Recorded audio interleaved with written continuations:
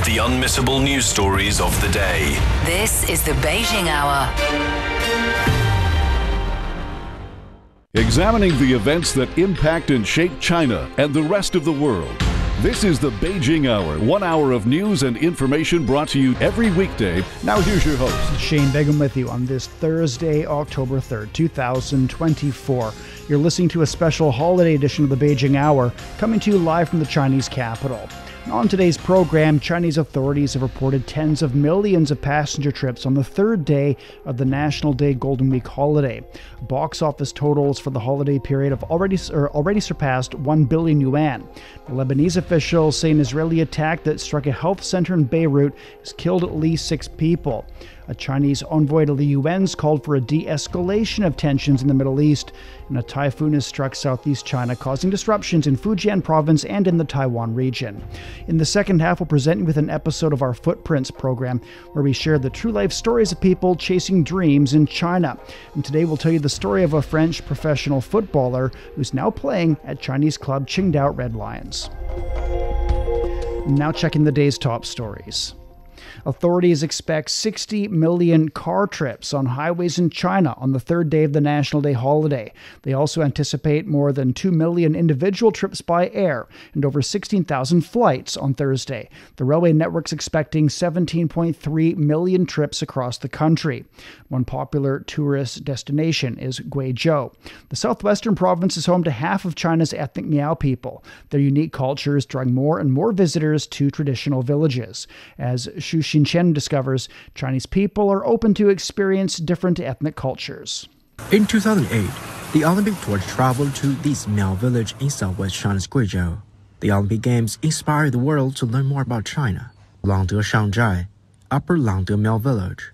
It is a village of Chinese ethnic minority Miao. Just a few hundred people live in the village. However, it is a popular tourist destination now. It attracts 3,000 to 4,000 people a day to get the full Miao experience. The traditional Miao architecture, wooden stilted houses and bridges give people a different vibe, reflecting the traditional but charming way of life of the Miao people. There are shops owned by the villagers that rent out traditional clothing to tourists for photo shoots and sell souvenirs. I'm very glad to see people come to our village. Ethnic Nordic culture is not like popular culture. People from all over China come here to experience things they have not seen before, things that are filled with local ethnic characteristics. First, it fulfills people's curiosity. Second, gives them a sense of the diversity of Chinese culture. And that curiosity and diverse culture have brought in not just tourists, but also investments. Guizhou is home to 4 million Miao people, making for half of the entire nation's Miao population. There are many villages showcasing the ethnic group's traditional way of living that are preserved and passed on generations. At another village, I found Tan Ho, who have come all the way from Beijing, which is almost 2,000 kilometers away. She opened this bed and breakfast place. This is the Hongyang Miao village. To the village's west, there are 2 sanctuary mountains. It keeps its originality, and the air here is very good. When the fog lingers around the village, Tang said, it is like a scene straight out of fairy tales, much different from the concrete and steel scene in large cities. Tan rented wooden stilted houses from local villagers and turned them into a homestay. As more people get to know this part of China, stereotypes change. People said to me that in this place we can't have 3 days without rain. I've been living here for a year now. It only rains at night and there is great sunshine during the day. People then asked me if all the roads are rocky and muddy. I said, now a smooth paved highway reaches all counties here. Some would think that the local people are poor. I then replied that Guizhou has hundreds of different festivals. Locals dress up in silver during celebration. Tourism in Guizhou is booming. The province has seen tourists and revenue grow by double digits, and is ranking among the top 10 tourist destinations in China during this summer holiday. And to let more people know about the local craftsmanship, there are shops and factories that harness the local dyeing and embroidery skills, creating unique and culturally rich products. That was Zheng Qinwen reporting from Guizhou province. Moviegoers in China have spent more than 1 billion yuan so far this National Day holiday, and that's more than 142 million US dollars, including pre-sales. The Volunteers, the Battle of Life and Death, that honors fallen soldiers of the Chinese people's volunteers in the early 1950s, leads the box office chart. Many young people favor comedy, while some others are going to the cinema with a sense of nostalgia. I think the two comedies this year feature actors I really like, Jackie Chan and Ge You. I grew up watching their movies, so I came today specifically to see these two films. It's because Jackie Chan hasn't been in any recent films for quite some time. This is his first collaboration with Mahua Funage. I think their partnership will be quite interesting. Ticket revenues saw a 10% rise on the first 2 days of the Golden Week. Well, today we present you with the fourth part of our series, China's Tech Journey. The report focuses on how exoskeleton technology is transforming industries and everyday lives across China. These wearable devices are now enhancing human strength, reducing physical strain, and revolutionizing sectors such as logistics, mining, and healthcare. Industry insiders are stressing the need for technological breakthroughs, suggesting these robots hold the potential to reshape the future. Yu Shan has the story. Airport baggage handling has long been a physically demanding job, requiring workers to load and unload countless suitcases in cramped airplane cargo holds under tight time constraints. But this labor-intensive task is being transformed with the introduction of exoskeleton robots. Once only seen in sci-fi movies like The Wandering Earth 2, these advanced technologies enable workers to lift heavy loads with ease, something that was nearly impossible with just their bare hands. With the exoskeleton, it feels like someone is pulling from behind, and it protects my lower back. The man wears a smart exoskeleton on his back, roughly the size of a backpack. With its assistance, a 20-kilogram suitcase feels about a third lighter. This highlights the core advantage of exoskeleton technology that is seamlessly integrating human movement, sensation, and cognition with machine capabilities. China began research and development in this field around 2000, with the first products hitting the market in 2015, primarily for medical rehabilitation purposes. ULS Robotics, a leading tech firm in this field, focuses on developing embodied robots. According to Chief Marketing Officer John Hua, their devices can help stroke patients regain physical function. Previously, patients relied on physical therapists to guide their recovery. With exoskeleton robots, they can now do rehabilitation exercises at home. As China's population is rapidly aging, elderly care is emerging as a new area where exoskeletons can make a significant impact. Many older adults don't have medical conditions, but as they age, their leg strength decreases. Climbing stairs becomes difficult, let alone going out. Our wearable robots can help them walk and climb stairs. In China, exoskeletons have also found applications in areas such as mining, automotive manufacturing, logistics, and outdoor sports. By 2023, the market was valued at over 170 million yuan, or about 24 million US dollars, with projections to grow nearly 14-fold over the next 5 years. Currently, many Chinese exoskeleton makers are integrated into the global supply chain, benefiting from significant advantages in production capacity and cost efficiency. Professor Liu Shaoshan from the Shenzhen Artificial Intelligence Research Institute is upbeat about the future of China's exoskeleton market. He stresses that achieving breakthroughs in key technologies will be crucial to sustaining this growth. China really stands out in producing key components for robots, and it has a massive market to sell them. The last piece of the puzzle is the midstream technologies, like software design. which are currently being developed at full speed. Once that's done, the entire supply chain will be complete. He believes that exoskeleton and similar robots will become seamlessly integrated into daily life, much like wearing a pair of glasses. ULS Robotics have already developed over 5,000 products to meet a wide range of specific needs. CMO Zhang Hua says future exoskeletons will be smarter, more affordable, and, with advancements in AI, even more responsive and attuned to users' needs.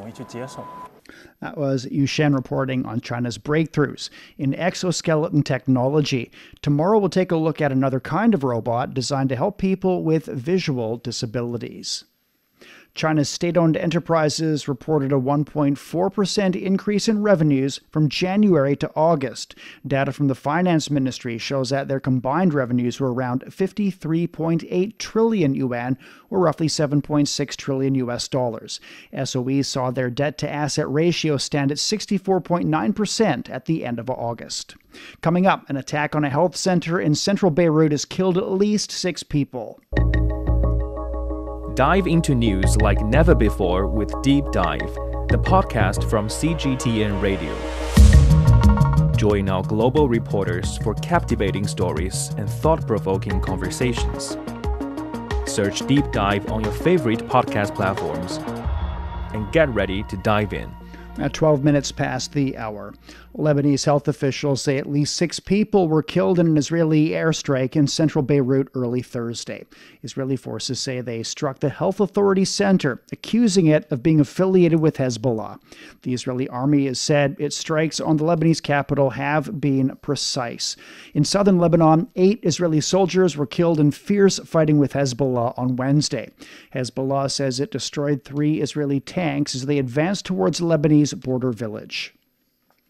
Israeli Prime Minister Benjamin Netanyahu has vowed to respond to this week's missile attacks from Iran.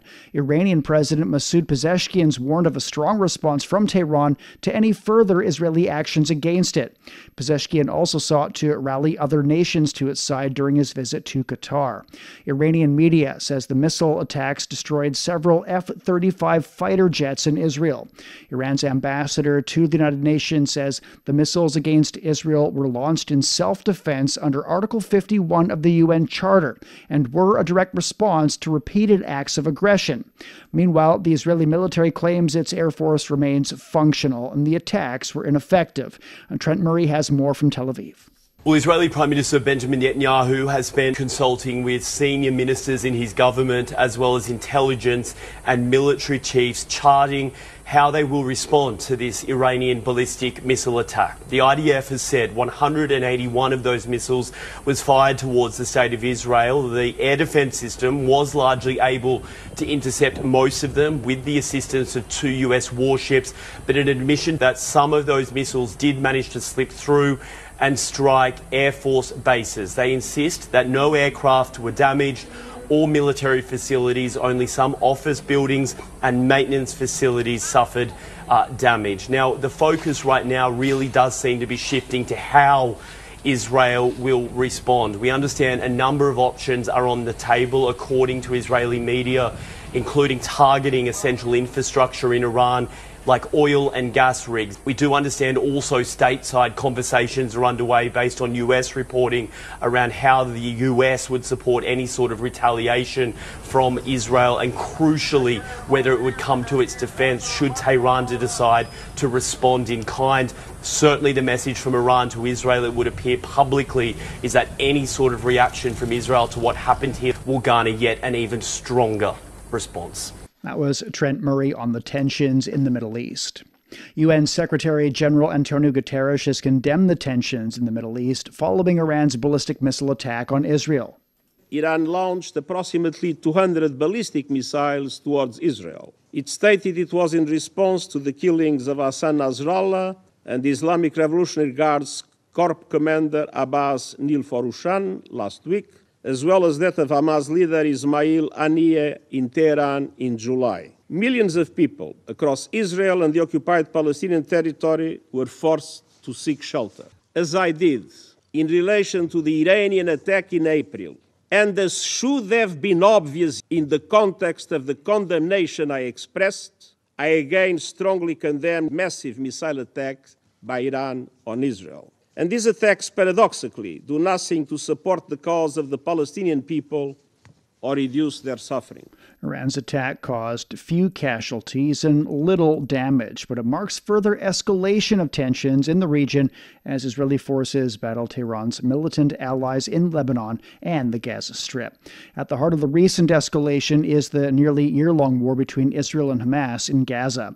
Palestinian officials say Israel launched air and ground operations in the territory's southern city of Han Yunis on Wednesday, killing more than 50 people. Guterres calls for an end to the deadly cycle of violence.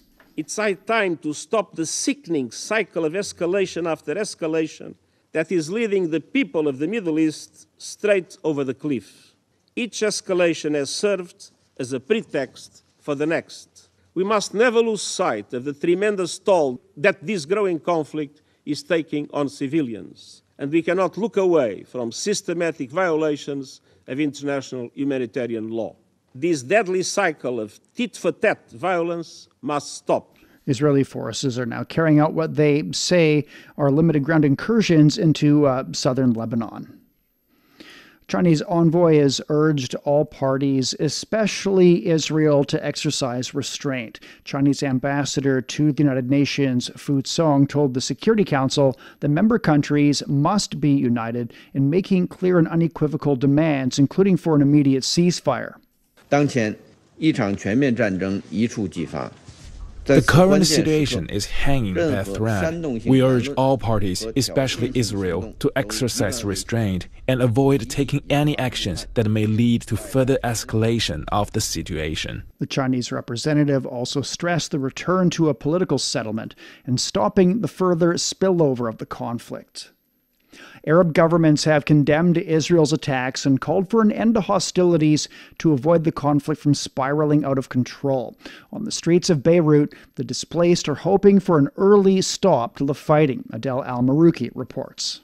The Middle East is in the midst of one of its worst regional conflicts. Missiles from Iran heading to Israel have forced the closure of airspaces of all countries between the two nations, and there has been an increased risk of a wider and more devastating regional war breaking out in recent days. Mostly the children were scared, even from the sound of the smallest bombs. So missiles terrified children, so we had to carry our children and get out of the bombed place, as well as families who were harmed without any reason. Nobody's families were left. We were confident they would respond, and happy they did, even if it was a late response. We are not afraid of an expanded war in Lebanon as long as we have the right to fight. We own this land. They are attacking us. Let them do whatever they want. We have people who can respond. Whoever dies will go to God, and whoever remains will keep fighting. In Lebanon, Israel bombed nearly 18 villages adjacent to its border in the south. It instructed people living in 24 villages to leave their homes in what is seen as a sign that a bigger military operation could be carried out there. Analysts expect further Israeli attacks deeper into Lebanon. Infiltrating Lebanon's border is an expected approach based on a classical military mindset. Battles can never be decisive without ground operations, but the latest attacks the resistance made against Israel shows that they are ready to do more. The resistance groups are ready, and by that I also mean those in Yemen and Iraq. In the Middle East, Arab countries have condemned Israel's ongoing attacks. Egypt says the region is at a dangerous crossroads due to what it says are Israel's unilateral moves that Cairo warns will lead the region to a more dangerous path. The Arab League held an emergency meeting on Wednesday to discuss these latest developments. There is a regional outcry for the international community to take any immediate step to end the wars in Gaza and Lebanon before the Middle East sinks in an unstoppable, fully fledged wide war. That was Adel Al-Marouki reporting. Coming up, a typhoon's causing all kinds of disruptions in southeast China. Discover the realities and responses to our changing climate with Climate Watch. Uncover critical issues such as the Masai Mara's disrupted wildebeest migration and the drop in the Panama Canal's water levels. Delve into solutions for a sustainable future. Tune in to Climate Watch on your favorite podcast platform. Become more eco-conscious and take action to protect our planet. 20 minutes past the hour. U.S. vice presidential candidates have faced off in their only debate with only a month remaining until the election. Republican J.D. Vance and Democrat Tim Walz avoided personal attacks in what most people saw as a polite encounter in New York City. Karina Mitchell has highlights. In a largely cordial but at times passionate vice presidential debate, Democratic Governor Tim Walz and Republican Senator J.D. Vance went after the presidential candidates instead of each other. Kamala Harris is bringing us a new way forward. She's bringing us a politics of joy. She's bringing real solutions for the middle class, and she's centering you at the heart of that. I believe that whether you're rich or poor, you ought to be able to afford a nice meal for your family. That's gotten harder because of Kamala Harris's policies. But there were some tense moments when it came to hot-button issues, like the escalating conflict in the Middle East. So Iran is closer to a nuclear weapon than they were before because of Donald Trump's fickle leadership. It is up to Israel what they think they need to do to keep their country safe, and we should support our allies wherever they are. Immigration was one topic where the two showcased sharp differences.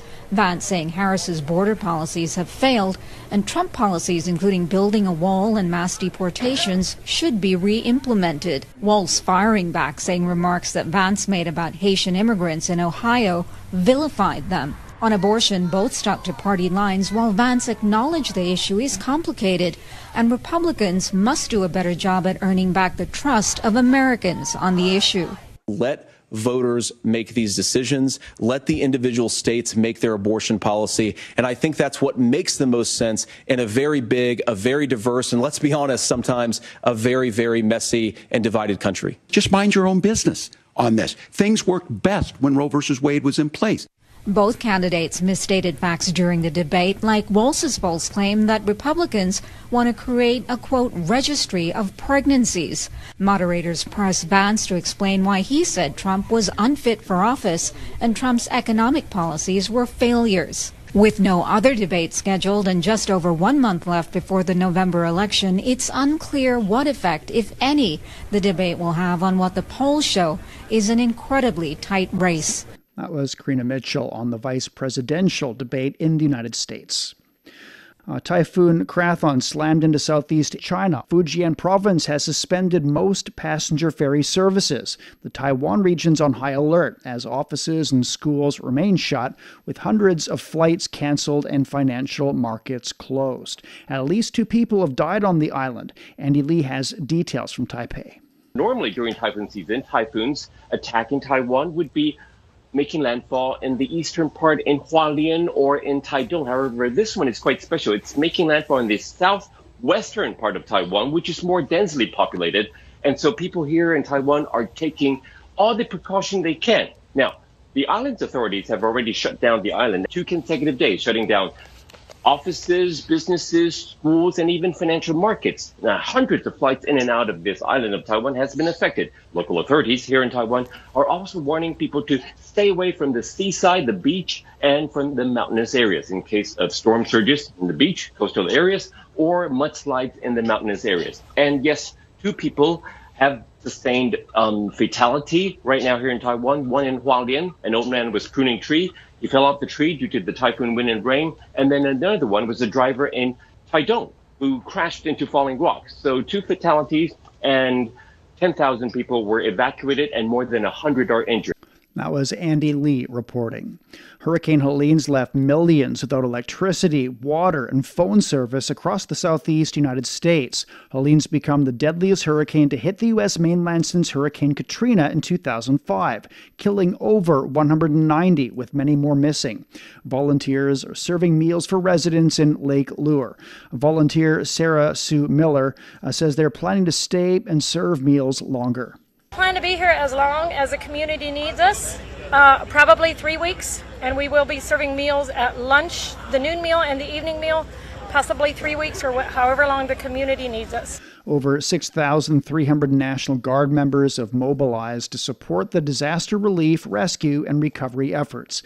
U.S. President Joe Biden's announced the deployment of up to 1,000 active duty soldiers to reinforce the North Carolina National Guard.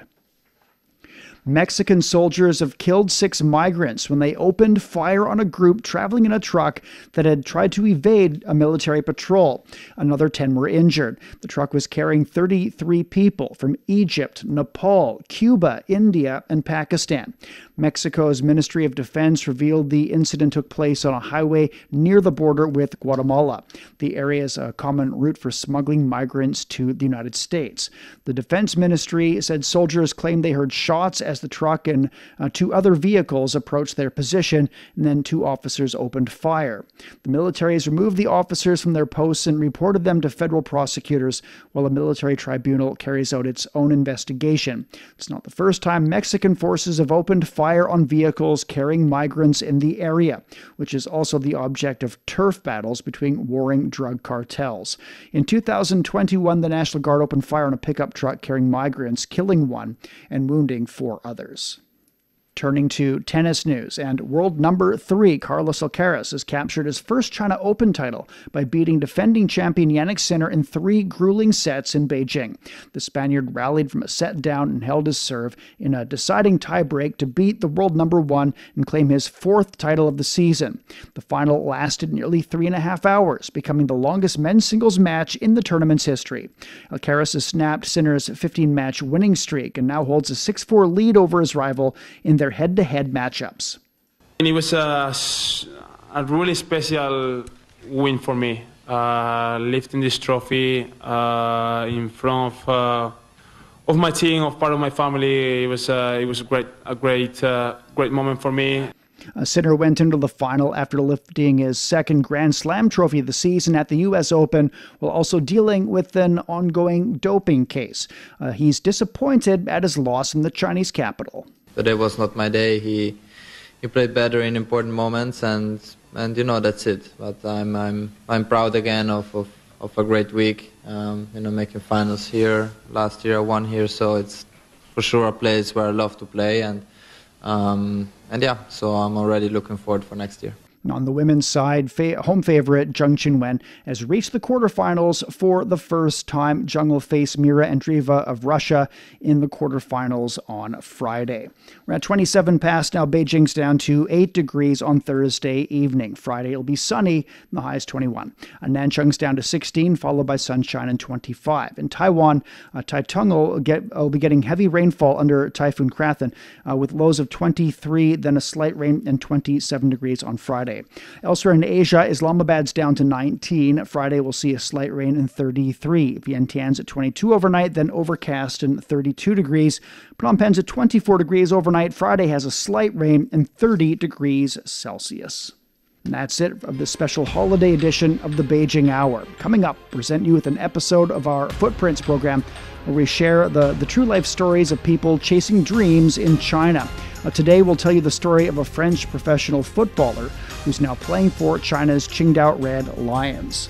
Making news today, Chinese authorities have reported tens of millions of passenger trips on the 3rd day of the National Day Golden Week holiday. The box office totals for the holiday period have already surpassed 1 billion yuan. Lebanese officials say an Israeli attack that struck a health center in Beirut has killed at least 6 people. And a Chinese envoy at the UN has called for a de-escalation of the tensions in the Middle East. On behalf of the staff, this is Shane Bigham in the Chinese capital, hoping you'll join us for the next edition of the Beijing Hour and open a window to the world together.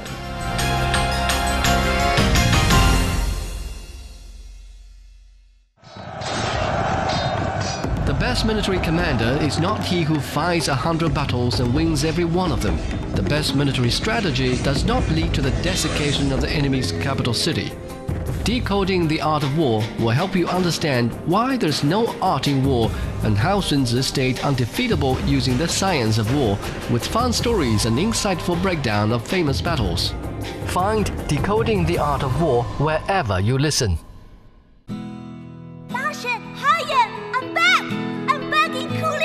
Home. I love you, Betty. Love. Remember? Thank you. Fate. Take care. What do they truly mean? Where did you go? Dash! Embark on a century-long journey with CGTN Radio's latest offering, Echoes of Kulian. a gripping audio drama series inspired by real-life tales. Has anyone heard of a Guodashan? From unexpected encounters to heartfelt reunions, immerse yourself in a narrative of love, peace, and enduring friendship. He's a piece of my lost childhood. Listen to Echoes of Kuliang on radio.cgtn.com and all major podcast platforms. Bing An. Bing An. Bing An. From north to south, east to west, people in China are chasing their dreams and leaving their mark. Want to know how they beat the odds and made a difference? Footprints brings you the true life stories of their journeys.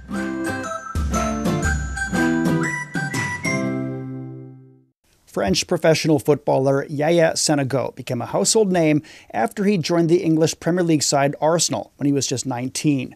Having played in Europe only, Senegal decided to explore a new chapter by signing with a Chinese team this March. In this episode of Footprints, we explore Senegal's journey with Chinese club Qingdao Red Lions and find out his perspectives on China and its football culture.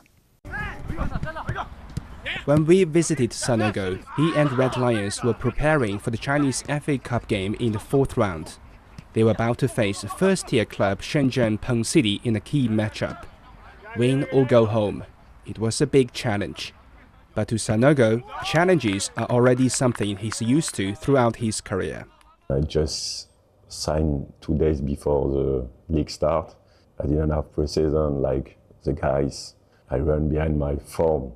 And new culture, new teammate. I didn't have enough time, the jet lag, and to adapt so quick. I think I was proud, And when I scored the first goal, I was like, I feel the great sensation. Like how many football stars commenced their career, Senegal fell in love with football when he was just a little child. He showed talent, which was quickly discovered by his school. That changed his life. I started football when I was 5 years old, at the school of the beginning when I started. And I think, if I remember, it was my teacher from school tell to my mom to follow me in football because he saw I have some talent. So after that, my mom bring me at the football, so I started at around 6. It was hard because my mom said to him, I'm so young, or he can see I have talent at this age. I think, when you play at this age, you just want to play for fun. But I think in my mentality, I want to be professional, because I like quickly the football, In the early stages of his career, Senegal was seen as the next big thing in French football. Standing 1.91 meters tall with excellent ball control skills, he was a key member of the nation's youth team and won the 2013 FIFA U20 World Cup. Senegal's future looked bright. For fans of a football management simulation video game, Yaya Senegal was a famous name before he had even made his senior debut for French club Auxerre at the age of 16. Senegal set Didier Drogba, his idol, as his target. The forward from Côte d'Ivoire was one of the best strikers in the world. The power, speed, skills of this player made Senegal obsessed. He wanted to become another Drogba, scoring splendid goals and winning countless glories. I support him when he played Marseille, when he played Chelsea, when he scored every week, I celebrating with him. I play against him when he played at Galatasaray. We play each other, and after the game he talked with me, he advised me, and he saw we won the World Cup last 2 months ago, so he was very happy for us and for me. So it was just advice to big bro, great memory. However, unlike Drogba, Senegal's professional career has been full of ups and downs. In the beginning, people held high expectations in him. European scouts were following him on a daily basis. A phone call decided Senegal's fate. It was Arsene Wenger, manager of English Premier League side Arsenal. playing for one of the best clubs in the world under one of the best managers was an offer few players could turn down, especially for 20-year-old Sonego, who was seeking the opening chapter of his career. It was like a dream come true. The feeling was amazing because, when you receive some call from this big club, you feel proud of yourself, especially when Arsene Wenger calling you. I didn't believe, like when he calling me. I didn't have number of England, it's plus 444. When I saw the indicative and he said, hello, Mr. Yaya Sanogo, it's Arsene Wenger. I said, no, maybe I dream, I just wake up. It's true, because he's interesting about me. So, and after he said, yeah, can we talk? And when we talk, he said, yeah, he has, if we can meet each other, I meet him. And, the discussion was very quick. I was in my flat. I was just, I look around, I go outside, and I said, God. Because I said, maybe, it's not true. I said, I will wait until I see him. After, maybe, I will say to my family. But I said, maybe, I wasn't sure until I see Arsene Wenger. In 2013, Sonego penned a long-term contract with Arsenal. Hopes were high for him in North London. He was seen as a young player full of promise and raw talent, and a gamble worth taking, especially after he was nominated for the Golden Boy Award in 2013. He was integrated into the first team straight away. But eventually it didn't work out for him at Emirates Stadium. The only highlight for Sonego's Arsenal stay was 4 goals scored in a pre-season friendly against Benfica. Injuries struck him, ultimately affecting his career. In the end, the Frenchman made just 20 first-team appearances with the North London club in 4 years. Stints on loan at different clubs were followed by a move back to France with Toulouse. Sonego played a few quiet seasons in Europe. His next move was somewhere he had not expected himself to be.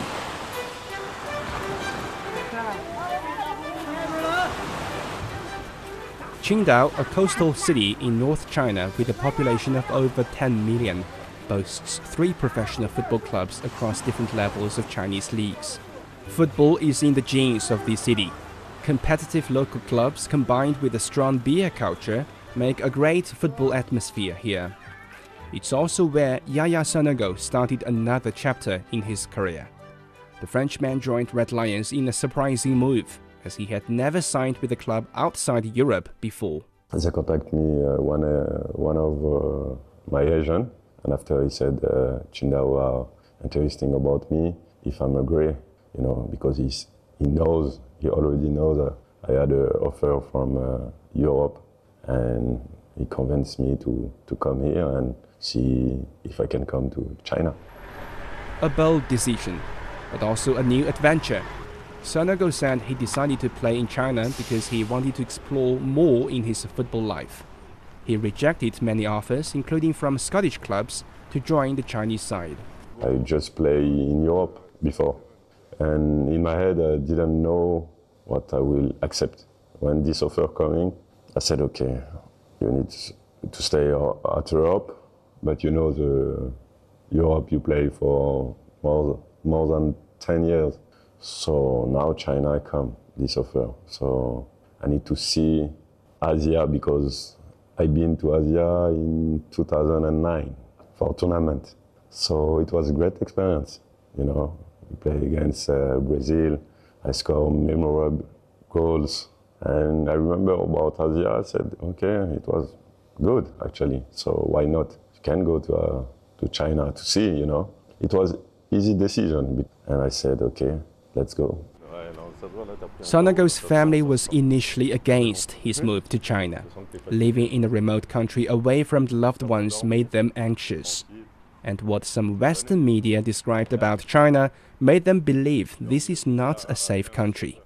There was a lot of hesitation in the air. They were scared a little bit because, I'm alone here, not with my family. With the cold, with jet lag, it's hard to have them every day. So they were scared a little bit, but at the end, it's my decision. they can't say anything. So I accept this offer and I come. But since Sanogo landed in China, he discovered a new and different side of this country. The initial concerns were gone immediately. It was not only about his life in Qingdao, but also some enjoyable trips to other Chinese cities during their away games. He's found a friendly country that is modern, inclusive, and more importantly, safe. He tries to convince everyone around him now that China is different from what they have been told. I think they need to come.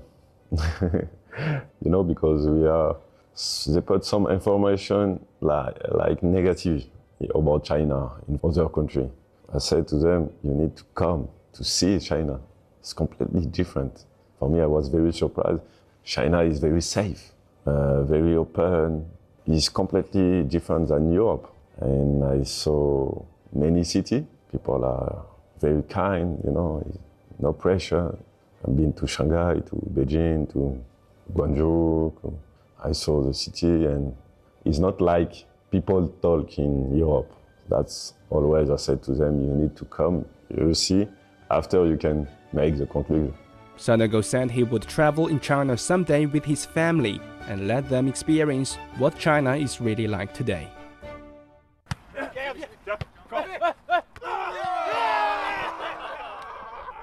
Sanogo found a new perspective about China, but more importantly, he has regained his scoring form. In the first 10 league games with Qingdao, he netted 5 goals and provided 1 assist, showcasing impressive efficiency on the pitch. Sanogo adapted quickly. It took him just a few months to go from knowing nothing about the team to becoming a pillar in their attack. The team has also greatly benefited from Sanogo's contributions, consistently performing well in the league and securing a firm mid-table position. To be fair, I didn't know about anything about the club. I just Googled and I saw some, the culture, the city, but I didn't know properly about the club, I said, when I will arrive there, I will see and I will learn, it's a great club. Qingdao is a good club. They promoted to 3rd division to 2nd division. I think we did a great job at the moment. Everybody maybe are surprised because they didn't think I think we are 9 of the league or 10. And, when you just came to 3rd division, it's hard sometimes, And I think we have a great squad, good player. It's Qingdao Red Lions' first season in the China League, the second-tier professional competition of the Chinese Football Association. As a rookie team, they needed to recruit quality players to handle the more intense games. It was a quick match between Sanogo and Red Lions. Things didn't start smoothly as there was little time for both sides to adapt. Injuries hit Sanogo again, complicating matters. But once he was ready, he proved he was worth the wait.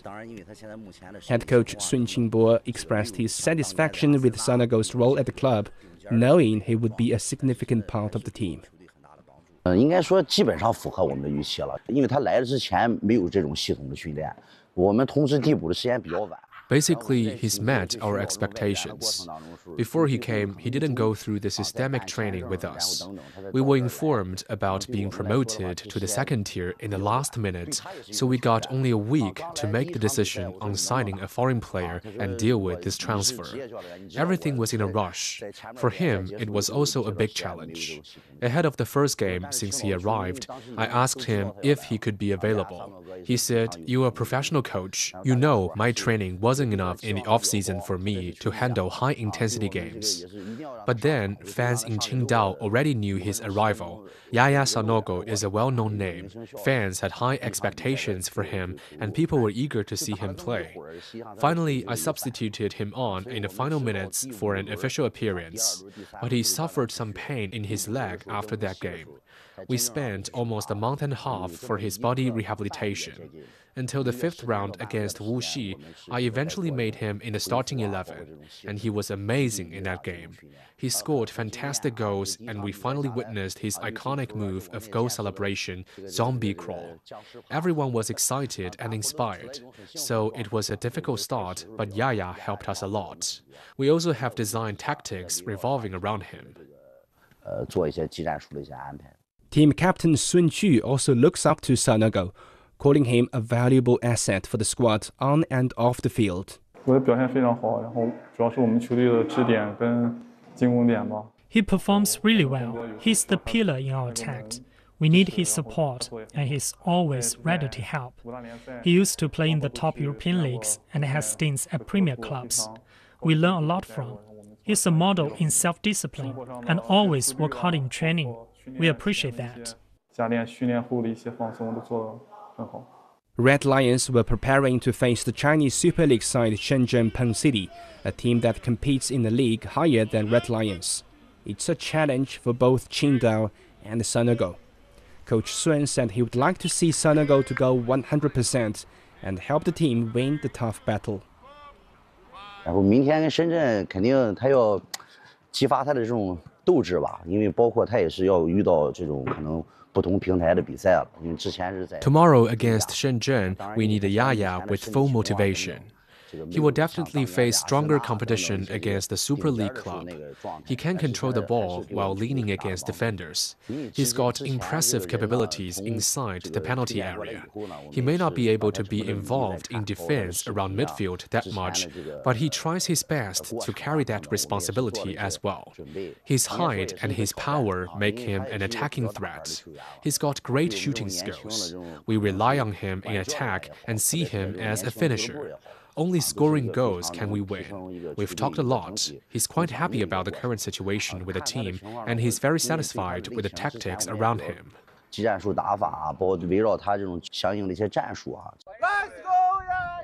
Facing such a strong opponent, the last thing the players need is nervousness.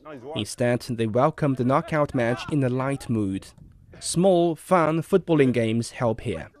Split into different groups, they play header relay and kick volleyball games. Laughter filled the training ground.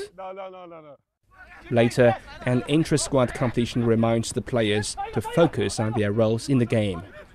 2 hours of training was exhausting.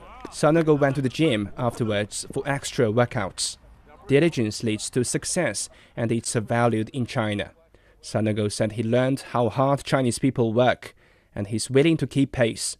This makes it much easier for him and the club to work together. Every culture and every country are completely different. So for me, I learn quickly about different culture because I travel a lot since 19. So it was new for me, but Chinese people are very kind. They work very hard. That I really appreciate.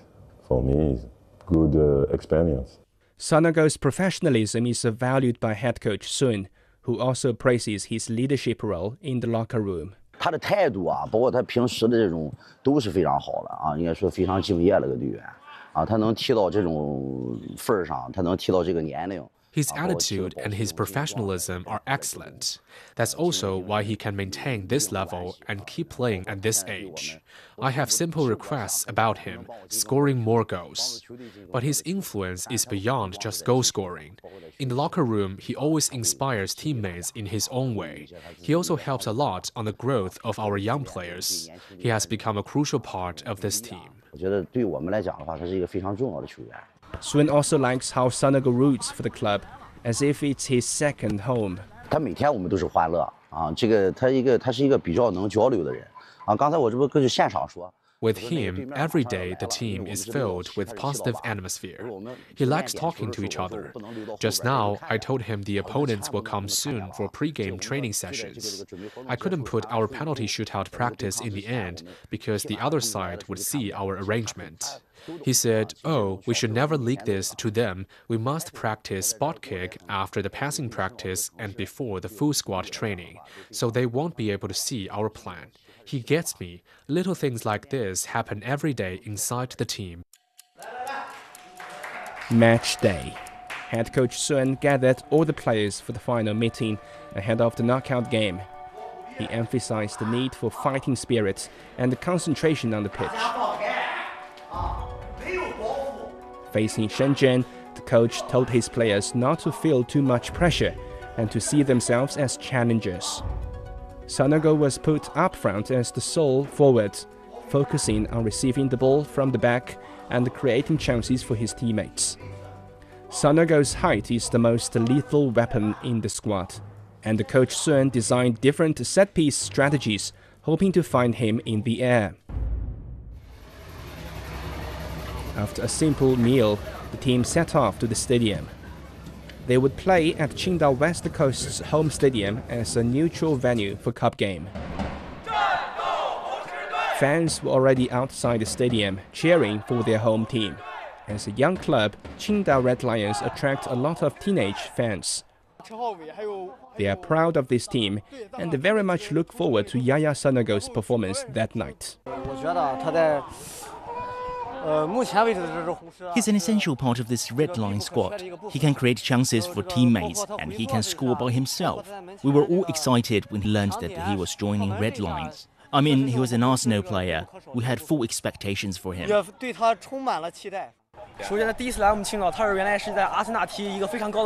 He played in high-level games before with Arsenal, so I was eager to see his games. He has delivered his best so far. His header is especially impressive. We appreciate his decision to join Red Lions, and he has injected new impetus into this team. Inside the locker room, every player was busy preparing themselves for the upcoming game.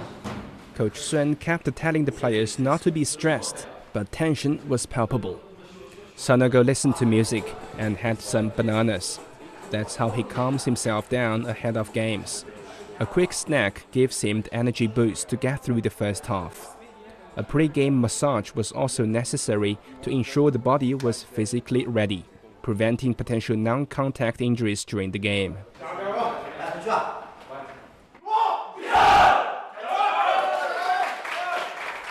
Sanogo put on his shirt. Here's the game.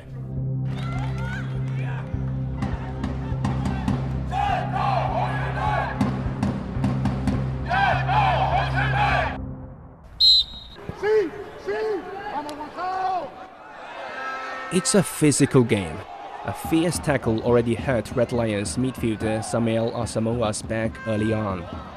Red Lions managed to find some space on the wings, but they couldn't connect with Sanogo in the middle. The two teams were in a stalemate around midfield and created few opportunities. The first half ended 0-0. Back in the locker room at halftime, the head coach was happy about the team's performance in the first 45 minutes. He hoped they would keep pace with Shenzhen in the second half. The coach emphasized that players should pass the ball more decisively to find Sanogo and create more chances. The adjustment almost paid off. Switching the side, Red Lions sped up in their attack. More one-touch passes troubled Shenzhen's defense. Sanogo was heavily marked, but still managed to deliver two nice feeds up front. Unfortunately, his teammates missed those open shots. On the other side, a huge defensive mistake led to a foul on the Shenzhen forward inside the box. Penalty. Edu Garcia converted the spot kick. Thiago Lianco's individual effort later extended Peng City's lead. Worn out, Red Lions were unable to organize effective attack. Sanogo was substituted off. Final whistle. Qingdao suffered a 2-0 defeat and got knocked out from the Chinese FA Cup. Despite the frustrating loss, Sanogo didn't lose faith in his team.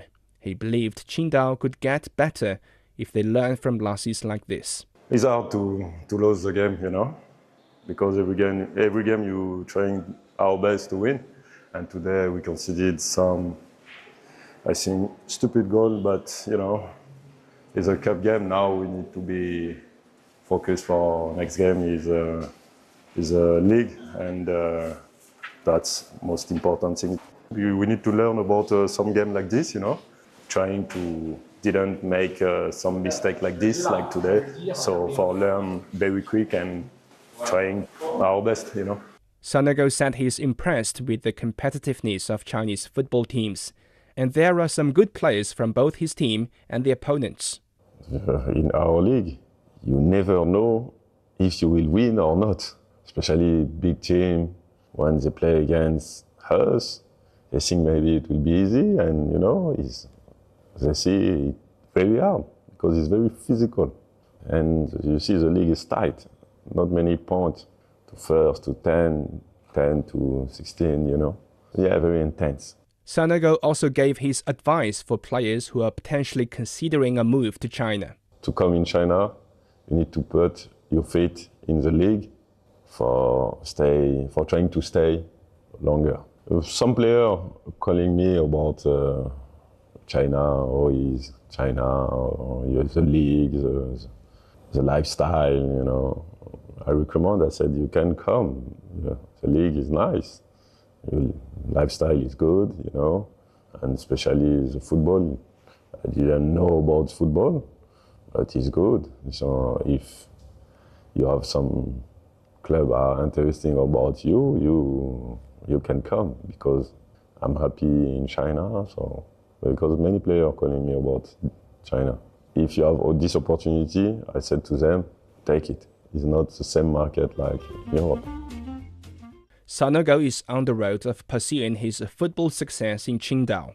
He said he hopes to leave his mark on Qingdao Red Lions and fans in this city. I need to do my best to help the team.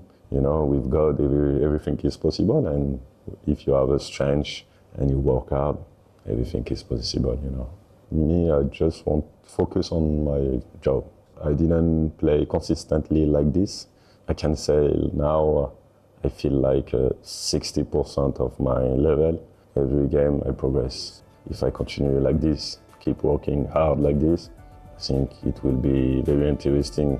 With that, we come to an end of this episode of Footprints. If you're interested in knowing the lives of ordinary but incredible people in China, follow us wherever you get your podcasts. Just key in Footprints, and you can find more stories anytime, anywhere. Bye for now.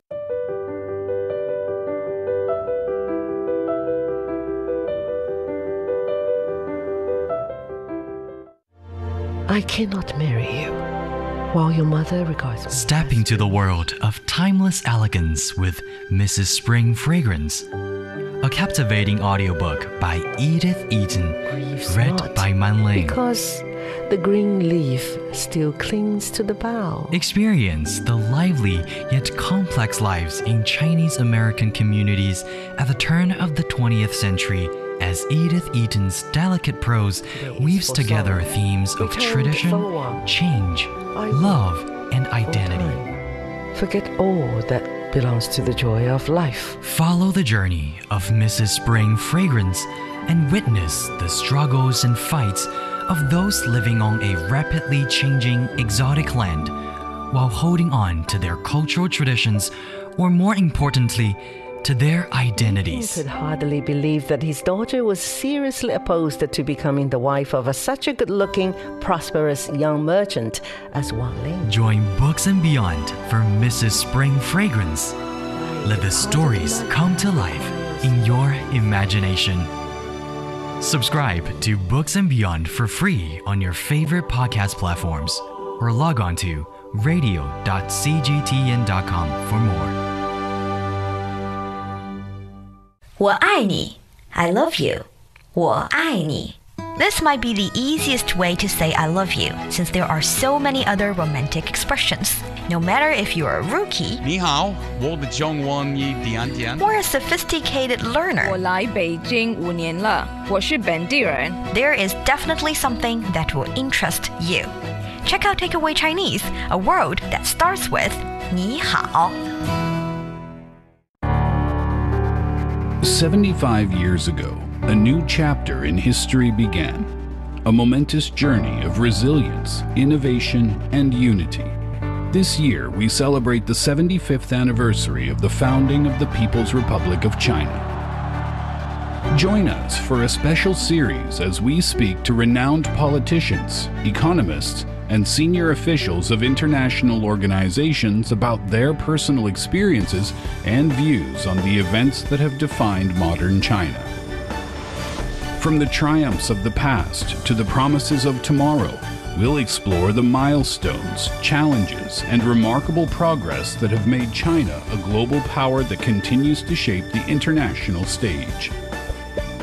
Subscribe to the Chat Lounge for the 75 years of China's rise on your favorite podcast platform as we commemorate this unforgettable journey.